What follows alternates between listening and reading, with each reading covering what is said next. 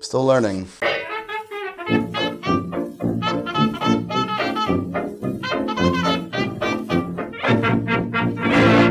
Vieux Carré is a French word that means, or French phrase, it is the French name for the French Quarter of New Orleans. And this drink dates back to sometime around the 1930s. It is a classic drink. It has been requested many times on the show. I don't have a lot more information on it. I can tell you that I've never had it before, and I am following what I found to be the best, most historic spec for this drink I could find.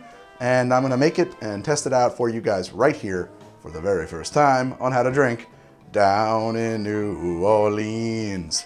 Probably gonna end a lot of sentences that way. My mustache has this one hair that sometimes curls up and goes up my nose. Holy hell, is that itchy. We're gonna start with 2 dashes of Peychaud's bitters,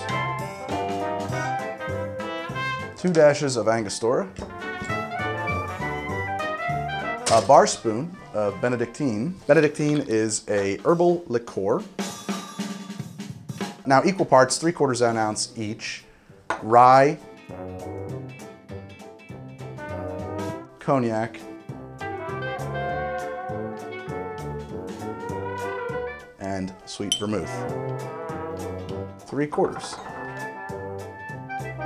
One thing I like to do with vermouths and wines is preserve them using private preserve. This is nothing more than an inert gas that is heavier than oxygen, and you shake it up and spray it into the bottom here. That's it. Now there's no oxygen in here at all, and we don't need to worry about this oxidizing and going bad. Pretty cool stuff. $10 a can. There's an affiliate link in the pinned comment below. Now I'm gonna stir this over ice. French Quarter is pretty neat. I mean, when I was there, it was dead. I've been in New Orleans once, and it was not like tourist season when I was there. It felt like an old European city. It didn't seem like a big wild party destination when I was there at all.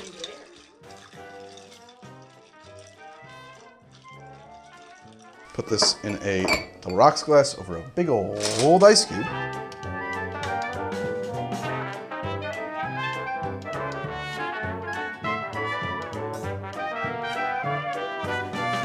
Okay, so I need a twist of lemon to garnish with.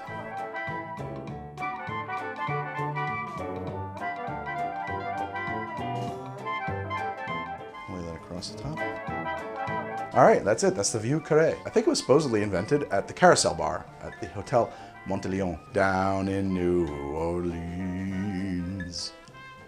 I've never had one of these. I like that a lot. That is a spirit-forward, somewhere like, it's almost like a cross between a Sazerac and a Manhattan. It has a lot of that going on. It is boozy in the best way possible, but also vegetal, which I think that's why I kind of perceive it as being a little like a Sazerac. The lemon twist on top, plus the Bénédictine. You do get some anisette coming from the Peychaud's bitters, just a little bit, but the inclusion of the vermouth makes it a lot like a Manhattan. It's cool. It's like 2 drinks in one. It's a really well-balanced drink. No wonder this is such a classic, and I've had so many requests for it. It can't be, I don't know how I would improve upon this. For me, this is a great drink. It is bitter in a pleasant way. Not quite as bitter as a Negroni for sure, but it's on its way there. It's not sour. Bracing, strong drink, well balanced. You get some of the raisiness from the cognac. I always think it tastes like raisins to me.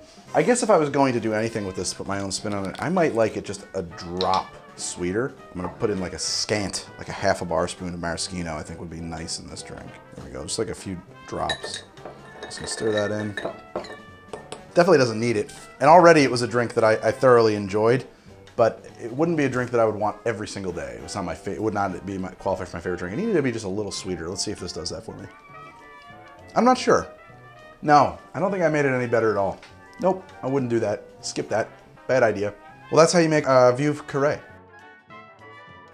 A lot of great drinks come out of New Orleans. A lot of great foods. Oh man, I love me some food from New Orleans. Ooh. There was a period of time when I thought crawfish étouffée was all I needed. I didn't eat that. Now if I eat it, this is really sad. It's like one of the saddest things. I can't eat it anymore. If I eat it, I just get in I break into a cold sweat and feel like I'm gonna go into shock or something. It's just so rich. My body can't take it anymore. I don't know, it's a bummer because that was one of my favorite foods on earth. I was in New Orleans once for 48 hours. Went on a vampire tour. They showed us where people had been murdered for their blood around the city, supposedly. Pretty neat. That's my story, and I'm sticking to it. My watches are provided courtesy of my good friends at Crown & Caliber. If you're interested in watches, why don't you check them out? There's a link down in the pinned comment right beneath me. All the bar tools I use on How to Drink are provided by Barfly Mixology gear. If you want any of the tools I'm using on the show, you can pick them up in the affiliate link in the pinned comment below. I am on Twitter at How to Drink. I am on Instagram at How to Drink. I'm on Patreon at patreon.com/howtodrink. And if you want to watch me play video games or do other things, I'm on twitch.tv/Greg from HTD if you want to check that kind of thing out. You can join the Ding Dong Gang by ring-a-ding-a-ding-a-dang-dong my bells.